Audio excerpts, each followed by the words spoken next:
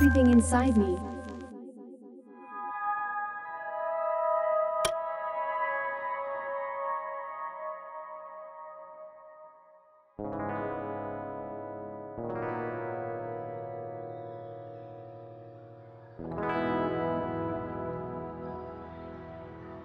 How does it feel to live in a country with double-digit inflation? On Tuesday, the Bureau of Labor Statistics told us that the Consumer Price Index has risen 5.4% over the past 12 months, and such a high number shocked a lot of people. But in order to make a fair comparison to the past, we have to account for the fact that the way inflation is calculated has been changed literally dozens of times over the past several decades. According to John Williams of Shadowstats.com, if inflation was still calculated the way that it was back in 1990, the official rate of inflation over the past 12 months would be about 9%. And if inflation was still calculated the way that it was back in 1980, the official rate of inflation over the past 12 months would be well into double digits. Everyone that has been warning that we could soon see inflation rise to levels that we haven't witnessed since the Jimmy Carter years can stop, because we are already there. The Bureau of Labor Statistics is committing fraud because the numbers that they give us are almost meaningless.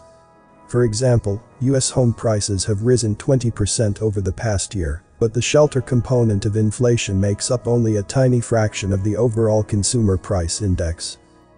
We'll get the latest read on inflation Tuesday, when the Bureau of Labor Statistics puts out its consumer price index for the month of June. As you may recall, the May report showed the biggest annual increase in consumer prices, 5%, in 13 years. But if you're looking for the recent jump in home prices to show up in that number, you're likely to be disappointed. The shelter component of inflation, as measured by the CPI, has stayed pretty steady, from around 2% to 3.5% for the past decade. And some economists have a problem with that. Wouldn't it be wonderful if your mortgage payment accounted for only 3.5% of your overall budget each month? Needless to say, such a figure is completely and totally unrealistic. For most of us, housing is the single biggest expense that we face on a regular basis. And as I have documented in many previous videos, housing costs have been soaring into the stratosphere in recent months. Before I continue the video, please give a like if you've learned something. And don't forget to subscribe, and also click the notification bell too, so you won't miss any update. And watch to the end to avoid misunderstanding. Thank you.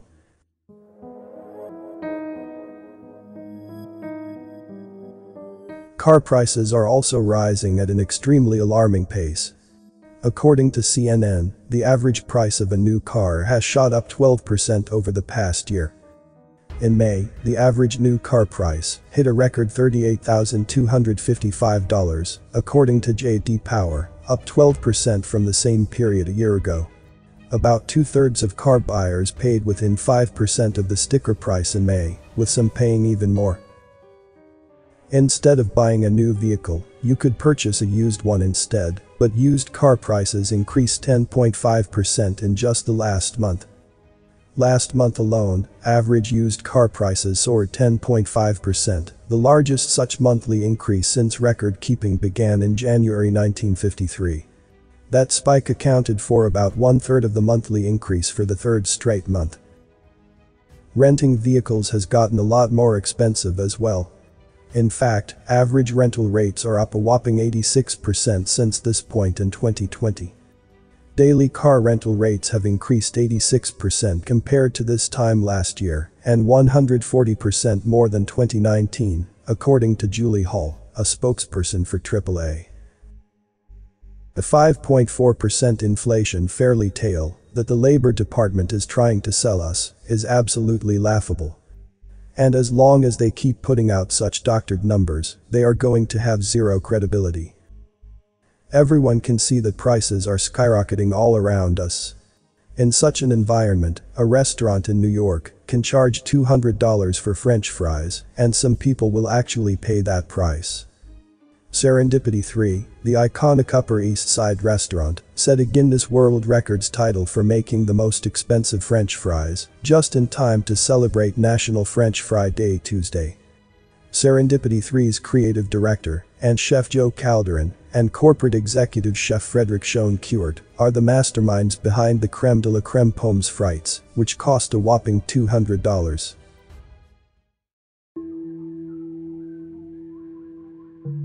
Our leaders thought that they could pump trillions upon trillions of fresh dollars into the system without any serious consequences.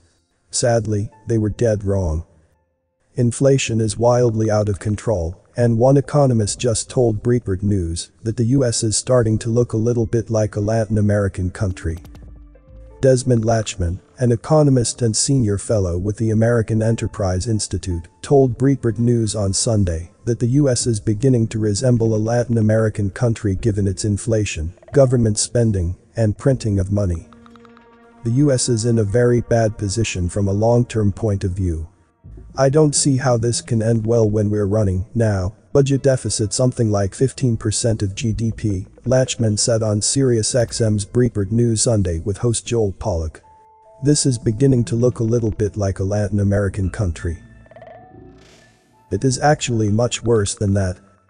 The truth is that we are in the terminal phase of the greatest debt bubble in the history of the world, and at such a critical moment, US officials have decided to systematically destroy the value of the reserve currency of the world. Prior to the pandemic, the US government was stealing more than $100 million an hour from future generations of Americans, but now our politicians have upped that rate to more than $300 million an hour. And when the next major crisis comes along, they will pass even more emergency packages, because spending money is the only solution they have. Meanwhile, the Federal Reserve continues to pump giant mountains of money into the financial system.